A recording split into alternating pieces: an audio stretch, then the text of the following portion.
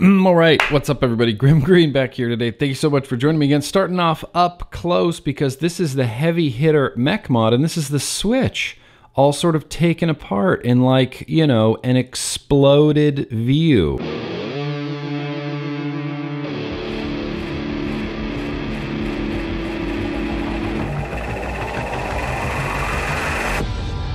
It's a thing of beauty, this switch, let me tell you. So this is more or less how it's gonna go back together, but I wanna show you two things first. I wanna show you this is the contact and this is your other contact. And when you press the button, this is what will be contacting each other on the inside. Traditionally in mechs, at least in mechs from a few years ago, your contact would come up and hit the bottom of your battery. No longer. Now it comes up as a little ball, goes in the little cup, ball, cup. We call this the cuppy ball contact. Actually, nobody calls it that. So we're gonna start assembling this and putting it back together. This is kind of the main housing of your switch. The contact is gonna drop down in here. You can see it's squared and squared. Square peg, square hole. Big spring sits right there in its little home. And then your switch, which is threaded, is going to sit in here and it's gonna thread right into the bottom of that contact. And once you get the thread started, you can just screw it down because square peg, square hole, it's gonna stay in place. Oh, I forgot to show you the locking mechanism. Damn it, man. This is pretty difficult to see, kind of difficult to explain as well. I think Stan did a better job of it, but there's a little ramp right here and a little hard stop so that your switch is square. When you spin it like this, it's gonna hit that hard stop and then it won't fire, and then you can twist it back so that it'll fit that groove and then it'll fire. It's just a really smart and simple way to put a little locking mechanism on the bottom of your switch. Just screw your copper button down just till it stops. It's gonna line up with that little, you know, that little square that we saw. Actually gonna get this started on here, and then you press the switch in, screw this down the rest of the way. Now, boom, you're good to go. You can lock it like this and it won't fire. You can unlock it like this, it'll fire. Contact coming up. Your cup drops down into this threading right here, and then you have another spring that goes right there. This is the part that's going to be contacting your battery. So then you kind of drop this all together. You can kind of get this started with your fingers. That's all. Just thread it down. Doesn't need to be crazy. Just thread it down. So now you have spring loaded right here against your battery, spring loaded right here for your switch. And then, as you can see, there's no threading on this switch. It's kind of this little quick release guy, yeah? So the tabs are gonna line up with the notches, and then you twist it left or counterclockwise to lock it and clockwise to release it. I'm gonna put this flat 28mm cap on the top of this. A little bit of wear and tear kind of already happening from screwing down and unscrewing atomizers, but you can see it's engraved, Timesvape, Heavy Metal Vaper, Stan. Also Delrin sleeve on the inside. 21-700 can go inside because I just want to show you, it takes a little bit of force. You got to press because you're compressing that spring counterclockwise to lock it. And when you turn this clockwise to unlock it or to pop this off, it just wants to jump right off of there because of that spring-loaded contact right there. Boosh. Boosh on, boosh off. I think that's just very, very cool. Now inside the box, you're gonna get, you know, literature, spare O-rings, spare springs, and also a 26mm little top cap. You can kind of see this one has a bevel on it. The 28mm is just straight flat. So, you know, depending on what you're using on top, you can change the top cap off, make it look a little bit more slick and clean. In fact, today I think we're gonna be putting the Rye 1.2 in matte black on here. So yeah, I do want to use that 26mm top. Real simple, real nice threads all around. Fit and finish all around, real nice. Now we can put this Rye on here and it should look pretty slick, yeah? Not bad. Matte black on matte black. That's pretty sick.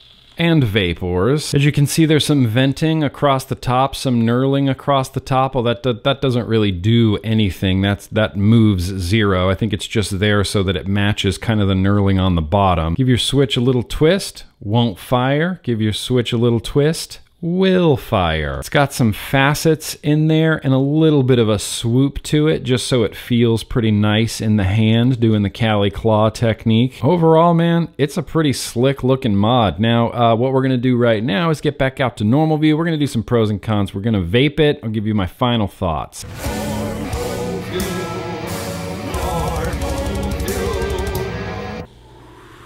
So pros and cons for the Heavy Hitter Mech mod. A lot of pros, not really a lot of cons. It's called the Heavy Hitter, and yeah, it's a heavy hitter. It hits nice and hard. This is a .13 dual alien on here. Single 21-700 on the inside. Feels great hitting, nice and hard. The overall construction on it is beautiful, beautifully machined. The switch is a little thing of beauty down there. Lock it, unlock it. It's nice and squishy. It's firm, but not too firm. The little swoop to it makes it feel real nice and comfortable in the hand. It's not like a crazy swoop to it. It only swoops to about 26 millimeters towards the narrowest part, and it only gets as wide as 27.5 millimeters. So, you know, a little swoop in there. Holding it in the nook of your thumb and finger, that's just, it feels so balanced there. It's kind of just where it wants to live.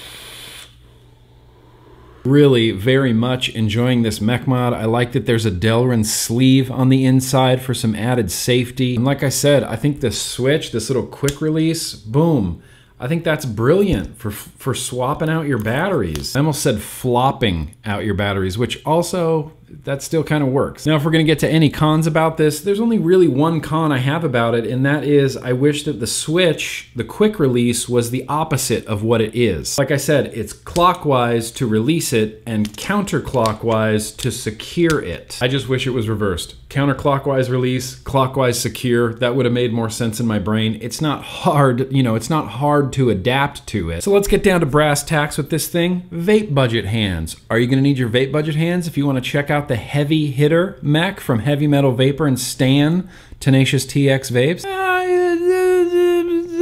Kind of. Clicking around the internet, you can kind of find this for around $70 to $75. So it's a little bit pricey, but it's not like, you know, your vape budget hands aren't going to explode or anything like that. Overall, I really enjoy this mech. I've enjoyed it more than the last few mechs that I've tried. I know I just reviewed that Atoll X mech mod from Rock Vape.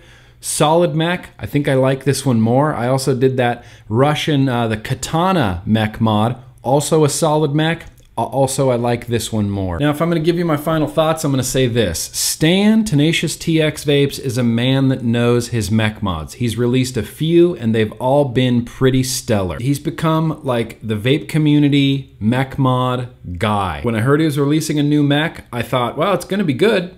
It's just gonna be good. Stan knows his mechs. He knows what makes a good mech, he knows what makes a good switch, and both of those things are present in the Heavy Hitter. And not to beat a dead horse, but this little quick release button on the bottom, that's some innovation that I've not seen in mech mods before. Even that little platform locking mechanism is innovation that I haven't seen in a mech mod before. Now, if we're gonna play the Aliens game or the FDA game where they come and take everything I have, I got nothing left to vape, is the Heavy Hitter a mech mod that I'm gonna seek out and buy like right away? Here's the thing, probably. I like it more than that Katana. I like it more than that Atoll X. If I wanted a tube mech mod, this would be the tube mech mod that I would wanna buy. Now, being completely honest, if I wanna get a mech mod that's a mech mod simply for being a mechanical mod, I still love that Mike Vapes Clutch mech mod. It's not a tube, it's more of a box, but it's a mech box that I truly, truly love. But as far as tubes go, I think this is the gold standard right here from Stan and Heavy Metal Vaper as far as like a tube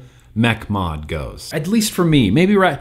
I know, you know, I know Kennedy, Steve the Machinist, I know Kennedy makes great mech mods. Is this better than a Kennedy? I mean, it's different than a Kennedy. I know there's a lot of good mech mod companies out there, you know, Rogue and Purge. I'm not a huge fan of the Purge mech mods. Take it for what it's worth. Ultimately, the decision's gonna be yours to make, but yeah, it is what it is. Heavy Hitter mech mod, Stan Tenacious TX Vapes, Heavy Metal Vaper. I think they killed it.